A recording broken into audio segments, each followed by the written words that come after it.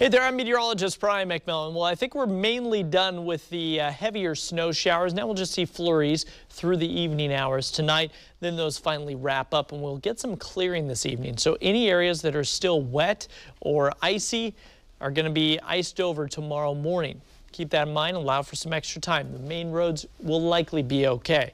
Then we get into Thursday afternoon. You see that shower transitioning over to rain. We should be back into the 40s here tomorrow, right around 40 degrees. And then Friday, the showers will eventually end. We'll be looking at a drier weekend. Remember, you can always check out an updated forecast right here at kptv.com, and we'll see you tonight on Fox 12.